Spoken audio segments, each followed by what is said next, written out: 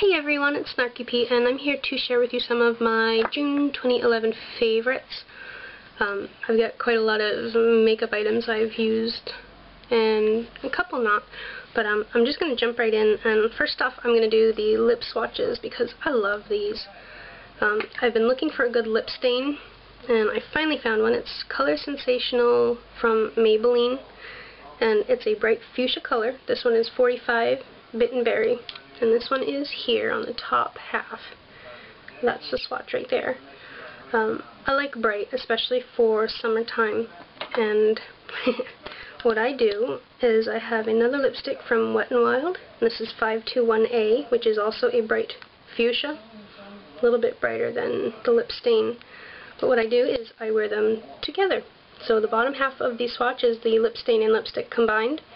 And this second pink swatch here is the lipstick by itself. Very long lasting, very moisturizing. I am so impressed by the quality of both of these products. The lip stain is not drying. It doesn't make you feel like your lips are going to crack and peel or whatever. And the color stays. Like, I've eaten entire meals and a couple of fried meals and I still have the stain on my lips. So as far as staying power, it's awesome. The Wet n Wild colors I'm really starting to get into now because the quality I'm finding is a heck of a lot better than it was when I was younger. So the next two swatches are my Wet n Wild colors, and these are two MegaLast lip colors. It's 911D, which is the very pretty bright red here, and 901B, which is the lighter pink. And these will stay on pretty much like the lip stain. They'll last through almost anything. The light pink I currently have on, but I have a lip gloss over them because it is just a little too pink for me and it looks funny when I wear it by itself, even if I put lip liner on. They don't tend to feather unless you put too much on, but I've only done it with the red one, not the pink one. As far as the other fuchsia lipstick, this one here, I haven't had any problems with it. They are all very moisturizing, they feel wonderful, they last a long time, and I'm very impressed with them. Over my lips tonight, I have this New York color N.Y.C Extreme Lip Glider Lip Gloss. And this is Riverside Rouge. It's 527U. And I don't know if you can really see the pretty ruby color that this is. I'm hoping you can. But that is these two swatches here. And like I said, I have it on my lips tonight. So, applied alone, it almost looks like a lacquer on your lips without being sticky. It's not thin. It won't it won't get runny on your lips or come off. It just it's a awesome, awesome, awesome lip gloss without being sticky, and it's not like getting everywhere. This is just blended out a little bit to show you that it still is very pretty even when it's blended out.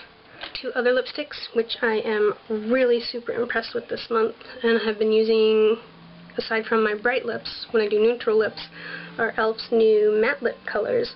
I also have these in Praline, but I have not used it yet, but I have Natural and Tea Rose. Tea Rose is here, Natural is here, and these go on absolutely wonderfully. They are very moisturizing, they taste good, there's a little hint of sugar in there, they smell good.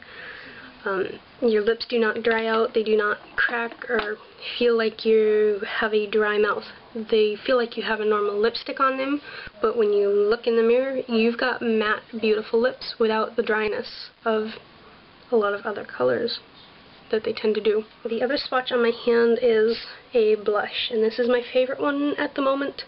I packed this on kind of heavy so that you can actually see the color of it, but it is Evocative from Faves. And it's here. So I hope you can see that. It's a really, really pretty pink. I'm very picky with my blushes because I am so fair. I just like a wash, a very light wash of color on my cheekbones. I don't like anything dark, dramatic, unless that's what I'm going for. So this particular color, I'm never giving up. So Faves got a customer for life. And speaking of which, as far as eye primers go, I use my Beauty Addictions Shadow Epoxy. It's very creamy, it applies wonderfully, it smooths out absolutely wonderfully, very easy to apply. I do have a few friends I did recommend this to, and they did have a little bit of a problem with their shadows creasing.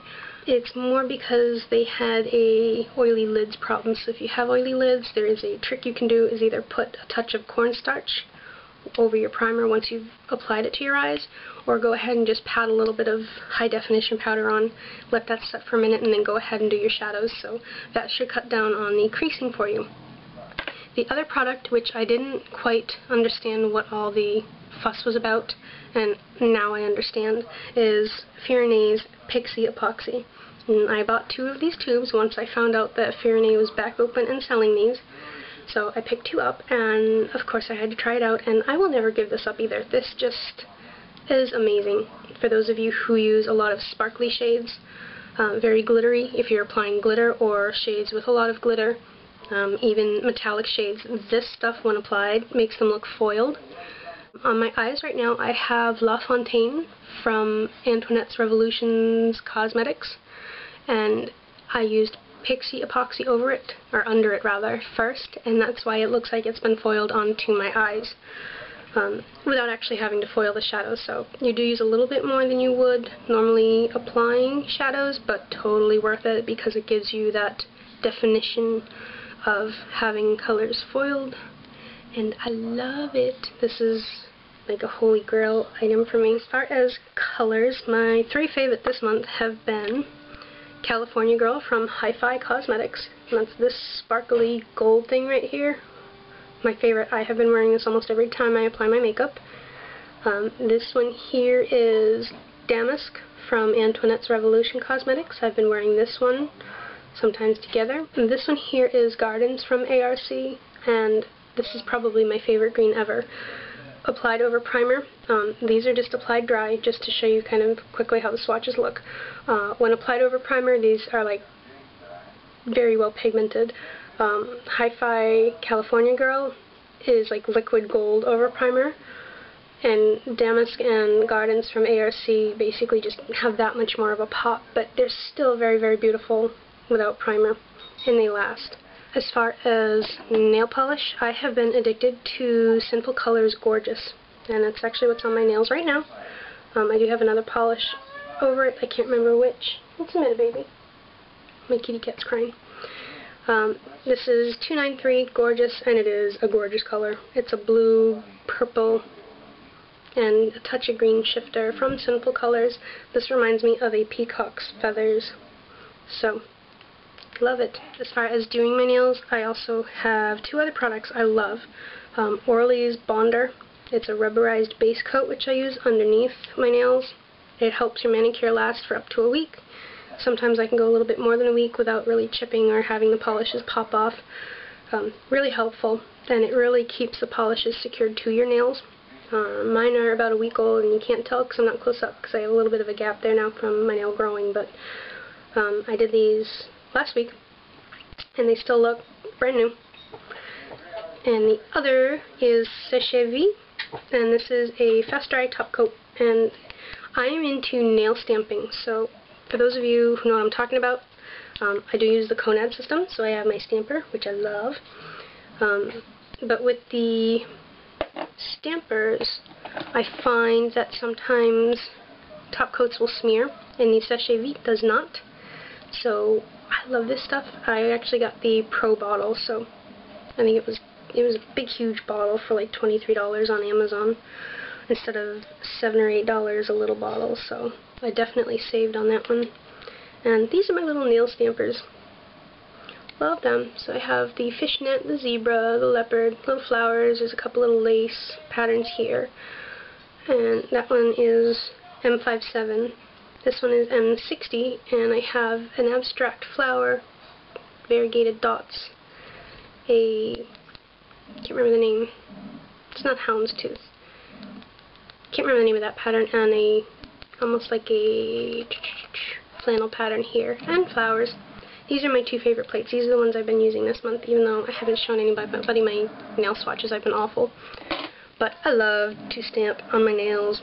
This one I just did for the 4th of July because I wanted blue sparkly nails because I had really glittery eyes. And along with that I have my Ruby Stone. It's a crystal nail file. I'm never giving this thing up. You do have to be careful, because if you file too close and catch your skin on the edge of this file, you will cut yourself, because it is glass. It's crystal. But this is probably the best file I have ever owned. I think it was $2 or $3 to buy. Totally worth it. I will definitely get more. Although I think this thing will last me like 20 years. Love it. A lot. Now you've probably noticed I am a blonde again, which means I got rid of my bright red hair. So I've spent a lot of June and a lot of May trying to dye my hair back to my blonde colors. The camera kind of shows it as a yellow brassy golden, which it's not. I'm platinum blonde up front here, and I have mixtures of really pretty golds and some darker browns back here. It's not brassy, so don't trust the camera. But in order to save my hair really, really well, I've been using Organics coconut milk, and this is a split ends mender. I use like 1 pump of this, and I mix it with my Aussie Tis No Frizz gel, and this is a very light, flexible hold gel, which I use when I blow dry my hair. So the combination of these two have really saved my hair. I'm not fried out like I thought I'd be, and when I blow dry my hair, it's just like absolutely wonderful. I have a weird little curly thing which I hate. Everybody makes fun of me because of it, but I don't like it. So when I blow dry my hair, it comes out nice and straight without the curl. And you guys are probably going to think I'm funny for even saying this. I've been using Monostat's Chafing Relief Gel to Powder. It says powder gel, whatever. It comes out as a gel and it dries to a powder finish. I've been using this as a face primer. It works wonders. Like, amazing. My makeup does not move at all. Whatever concealer and foundation I have, no problems. It stays on where it's put, and that's that. So, I love it. The main ingredient in a face primer is dimethicone, and that's one of the main ingredients in there. So instead of paying $10 or more for a more well-known facial primer, I just use that. It's cheaper. It works. It's not breaking me out or making me look funky, so I'm not complaining. And what else? I use Nivea Soft on my skin. Love this cream. I use this twice a day, morning and evening. I only buy it in the big tub. You can find it in a little travel size one if you want.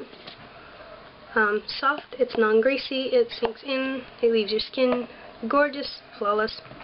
I use Witch Hazel as a toner, and this is just T.N. Dickinson's Witch Hazel.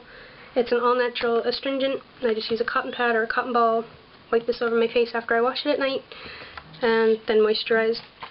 And my face loves me for it. And my foundation I will never ever ever give up is Meow Cosmetics.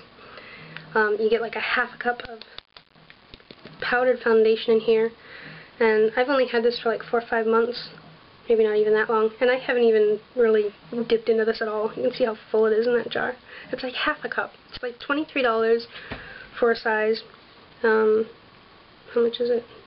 30 gram net weight, 30 grams of product, and I really haven't even put a dent in it that much. I will tell you that when applying foundation, I do have a new technique, and that involves using a stippling brush. Meow's containers are awesome because they use the jars with the lids big enough so you can dip your brush in. I had previously been using the kabuki method to put my foundation on, but I've now switched to the stippling brush method.